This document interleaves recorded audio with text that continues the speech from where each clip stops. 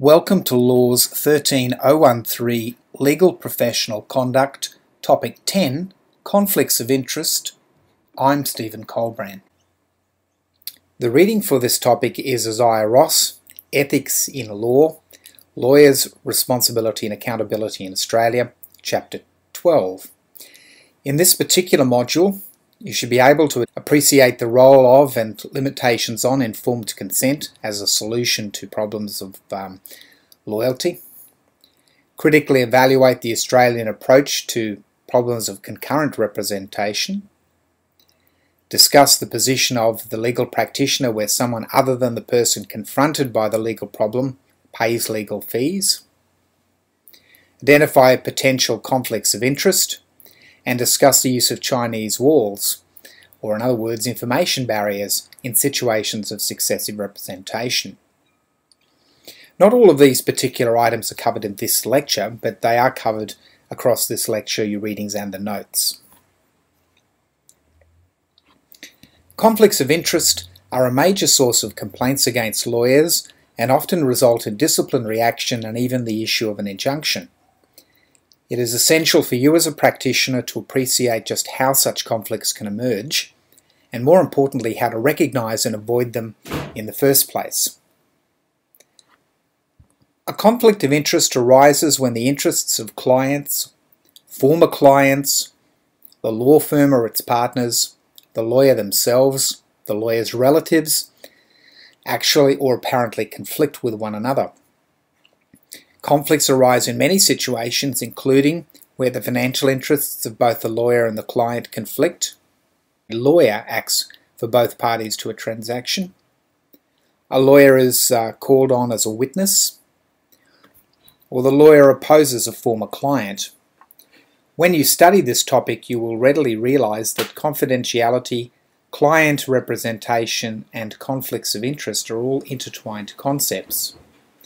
There's a fine balance of two competing public interests, that of client confidence in their lawyer and non-disclosure of confidences by that lawyer, and secondly, a client being represented by a lawyer of their choice who is free to receive their instructions.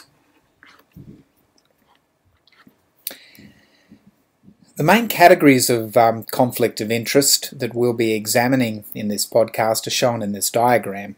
They include the conflict between the lawyer and client interests, financial or otherwise, the situation where a lawyer seeks to act for both parties, lawyer witnesses, opposing a former client, sexual relations with clients, and gifts from clients.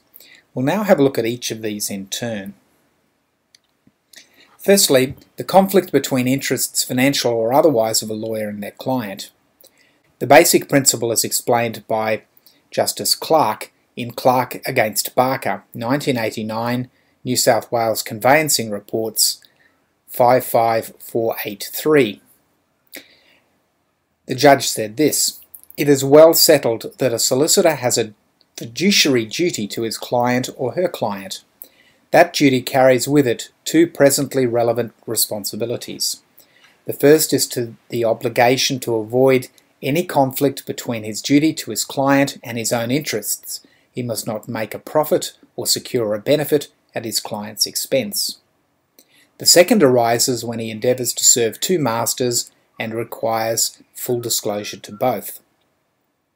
The same ideas are reflected in the Australian Solicitors' Conduct Rules, June 2011, Rule 12. 12.1 states, "A solicitor must not act for a client where there is a conflict between the duty to serve the best interests of a client and the interests of the solicitor, or an associate of the solicitor, except as permitted by this rule." Before we proceed on to the other main categories of conflict of interest, we need to spend some time considering financial conflicts in a little bit more detail. There are five main categories.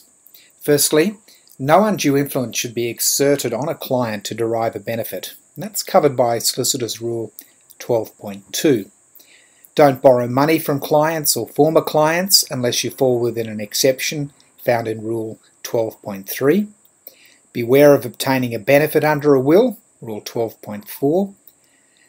Receiving a financial benefit from a third party, such as a referral fee, also gives rise to problems under Rule 12.4.3 and also Bar Rule 45. And conducting another business may see you fall foul of Rule 39 and Bar Rule 15.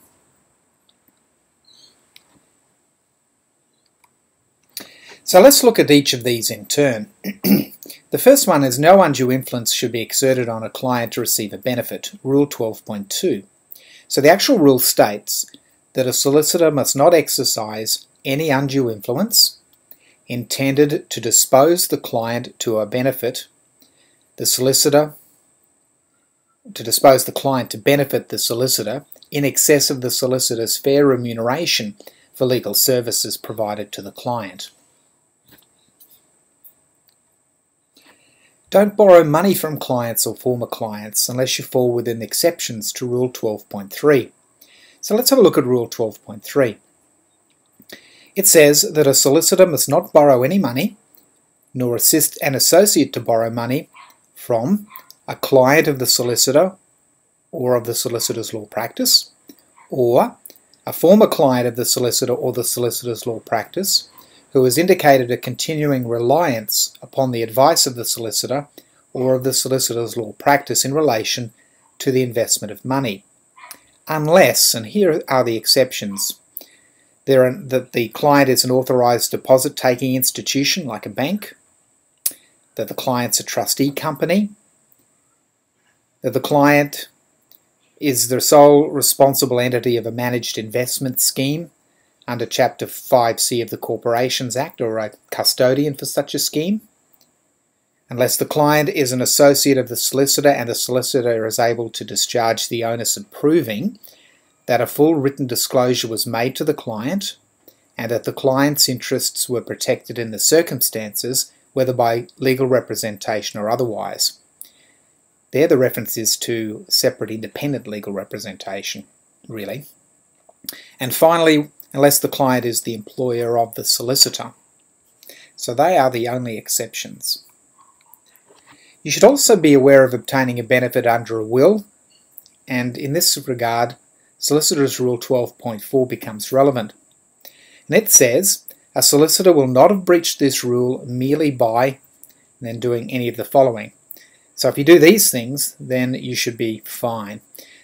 12.4.1 says, drawing a will, appointing the solicitor or an associate of the solicitor as an executor, provided the solicitor informs the client in writing, before the client signs the will, of any entitlement of the solicitor or the solicitor's law practice or associate to claim an executor's commission, and inclusion in the will of any provision entitling the solicitor or the solicitor's law practice or associate to charge legal costs in relation to the administration of the estate, and if the solicitor or the solicitor's law practice or associate has an entitlement to claim commission, that the client should appoint as executor a person who might make no claim for executor's commission. The provision continues in 12.4.2 by saying, drawing a will or other instrument under which the solicitor or their practice or associate will or may receive a substantial benefit other than proper entitlement to executor's commission and proper fees, provided the person instructing the solicitor is either a member of the solicitor's immediate family or a solicitor or a member of the immediate family of a solicitor who is a partner, employer or employee of the solicitor. So there are all of the allowable situations. Items that fall outside of that with respect to wills are not permitted. The next category is receiving a financial benefit from a third party or a referral fee. This is covered by Rule 12.4.3 and also by Bar Rule 45. So Solicitor's Rule 12.4.3 says that receiving a financial benefit from a third party in relation to any dealing where the solicitor represents a client or from another service provider to whom the client has been referred by the solicitor, provided that the solicitor advises the client that a commission or benefit is or may be payable to the solicitor in respect of the dealing or referral and the nature of that commission or benefit, and the client may refuse any referral, and that the client has given informed consent to the commission or benefit received or which may be received. So it's only in those circumstances that you're entitled to these referral fees. Bar Rule 45 simply says that a barrister may not give a commission or gift to any person by reason of or in connection with the introduction of professional work by that person to the barrister. So it's quite clear. Another area that gives rise to problems is conducting another business. So this is covered by Rule 39 and also Bar Rule 16. Bar Rule 16 is probably clearest, and it just says that a barrister must be a sole practitioner and must not practice in partnership with anybody, must not practice as the employer of any legal practitioner who acts as a legal practitioner in the course of that employment, must not practice as an employee of any person, must be a legal practitioner director of, or must not rather be a legal practitioner director of an incorporated legal practice, or be a member of a multidisciplinary partnership. So there are quite stringent conditions on conducting other businesses. One of the areas that gives rise to a lot of problems, particularly in country areas where there might be a lack of solicitors, is a situation that may involve acting for both parties. The old adage is that no man can serve two masters, and that really lies at the heart of the ethical issues surrounding acting for more than one party. Legal practitioners have a fiduciary duty to give their undivided loyalty to their clients. The prescription against acting for multiple clients with conflicting interests applies to the firm and not just to a single lawyer within that firm. You can see this in Solicitors Rule 11.1. So we'll now have a look at Solicitors Rule 11, which is headed Conflict of Duties Concerning Current Clients. We won't go through all the provisions of Rule 11. That's something that you do need to do. They're quite lengthy, but you do need to understand all of them. But just looking at some of them, in Rule 11.1 it says that a solicitor and a law practice must avoid conflicts between duties owed to two or more current clients, except where permitted by this rule. So there's a general forbidding of this type of practice unless it's covered by the rule. It then continues, if a solicitor or law practice seeks to act for two or more clients in the same or related matters, where the client's interests are adverse, and there is a conflict or potential conflict of the duties to act in the best interests of each client, the solicitor or law practice must not act except as permitted by Rule 11.3. So here's where the exceptions come in. 11.3. Where a solicitor or law practice seeks to act in circumstances specified in 11.2, the solicitor may subject always to each solicitor discharging their duty to act in the best interests of their client only act if each client is aware that the solicitor or law practice is so acting for another client and has informed consent or has given informed consent to the solicitor or law practice for so acting. And in addition to those requirements, where a solicitor or law practice is in possession of confidential information of a client, that is the first client, which might reasonably be concluded to be material to another client's current matter and detrimental to the interests of the first client if disclosed, there is a conflict of duties, and the solicitor and the solicitor's law practice must not act for the other client except when the following conditions are satisfied. The solicitor may act where there is a conflict of duties arising from the possession of confidential information, where each client has been given or has given informed consent to the solicitor acting for the other client, and a law practice and the solicitors concerned may act where there is a conflict of duties arising from the possession of confidential information, where an effective information barrier has been established. This is in effect known as a Chinese wall. Now you should read the remainder of Rule 11, which deal with confidentiality and conflicts. The case of Blackwell against Baroil, Proprietary Limited, 1994, 123 ALR 81, provides a reasonable example of these principles at play. I've included an extract of this case in your notes.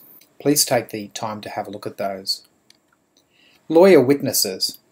A lawyer who is likely to be a witness will have a conflict of interest with his or her role as a legal advisor. The conflict is the subject of Australian Solicitors Conduct Rules 2011 Rule 27. This provides that in the case in which it is known or becomes apparent that a solicitor will be required to give evidence material to the determination of contested issues before the court, the solicitor may not appear as an advocate for the client in the hearing.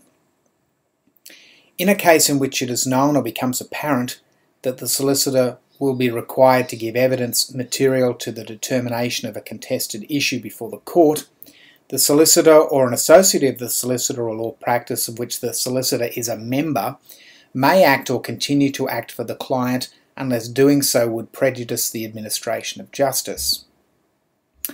So being a potential witness also creates a mandatory exception to the cab rank principle or cab rank rule. And this is found in Bar Rule 95.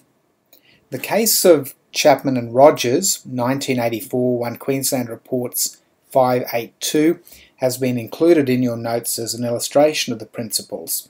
So you can have a quick look at that particular judgment and the conclusion of the judge concerned.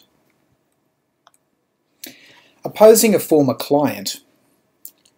Opposing a former client is the most frequent ethical dilemma that solicitors face with respect to conflicts of interest, particularly in regional areas and with the aggregation of legal firms. There are two distinct approaches to dealing with this issue. There's the approach of Rackison and Ellis, Munday and Clark, 1912, 1 Chancery 831. The test there was whether there is a reasonable probability of mischief. The second approach is Prince Geoffrey Bolkshire against KPMG, 1999 to Weekly Law Reports 227. The test there was whether there is a real or sensible possibility of misuse of confidential information. Now, the Rackison test is generally regarded as being too narrow, with the second broader attempt being much more acceptable. There is a specific rule in the Australian Solicitors Conduct Rules, namely Rule 10, which states conflicts concerning former clients. A solicitor and law practice must avoid conflicts between the duties owed to current and former clients except as permitted by Rule 10.2. 10.2 says that a solicitor or law practice who or which is in possession of confidential information of a former client where that information might reasonably be concluded to be material to the matter of another client and detrimental to the interests of the former client if disclosed, must not act for the current client in the matter unless the former client has given informed written consent to the solicitor or law practice for so acting, or an efficient or an effective information barrier, or in other words, Chinese wall, has been established. So what's a Chinese wall? This was described in Carindale Country Club Estate Proprietary Limited against Astle, 1993-42 Federal Court Reports at 307, as involving a firm taking steps to ensure that different solicitors within the firm act for each client and that the legal staff acting for the respective clients do not come into contact with confidential information given to the firm by that client or who their section of the firm is not acting, and that the integrity of the client's information in terms of their right to confidentiality is not compromised. Now, in your notes I've included extracts from various Chinese wall cases. Make sure you read them and see the slightly different approaches taken by the courts to these issues. But setting up a Chinese wall is one possible solution to opposing a former client, particularly for large firms. Sexual relations with clients. There is no specific rule prohibiting sexual relations between lawyers and clients in Australia, so says your text. I have included in your notes a radio transcript from the Law Report of August 2005 entitled Lawyers Who Sleep with Their Clients. It's an interesting topic, and as you'll see from listening to the law report or reading the transcript, there are many different views as to how this should be dealt with. At best, the issue would give rise to a conflict potentially with other rules that we've been considering in this course. It may raise issues as to competence, or maybe the lawyer preferring their interests over their clients. There is also the Australian Solicitors Conduct Rule 42, which deals with anti-discrimination and harassment. It says that a solicitor must not, in the course of practice, engage in conduct which constitutes discrimination, sexual harassment, or workplace bullying. The term sexual harassment is defined in the glossary of terms, if you'd like to have a look. The last area I'd like to mention is gifts from clients. There is a genuine need in this sort of situation for independent legal advice for the client. Consider the case of Wright against Carter, 1903, 1 Chancery 27, at page 57, where Justice Sterling made this statement. Transactions between a solicitor and client are watched and scrutinised by the court with utmost jealousy. The court starts with the presumption that undue influence exists on the part of the donee, and throws upon him the burden of satisfying the court that the gift was uninfluenced by the position of the solicitor. Secondly, this presumption is not a presumption which is entirely irrebuttable, though it is one which is extremely difficult to be rebutted. In order to uphold a gift, the donor must have competent, independent legal advice in conferring the gift. The court has still to be established that the influence arising from the relationship can no longer be supposed to exist. The independent solicitor does not discharge this duty by satisfying himself simply that the gift is one that is right and proper for the donor to make under all the circumstances, and if he is not so satisfied, his duty is to advise his client not to go on with the transaction, and to refuse to act further for him if he persists in seeking to make this gift. So be very wary of gifts, and I think the general proposition to protect yourself would be not to accept gifts from clients. This concludes Topic 10, Conflicts of Interest. Next week we will be looking at Topic 11, the Adversarial System.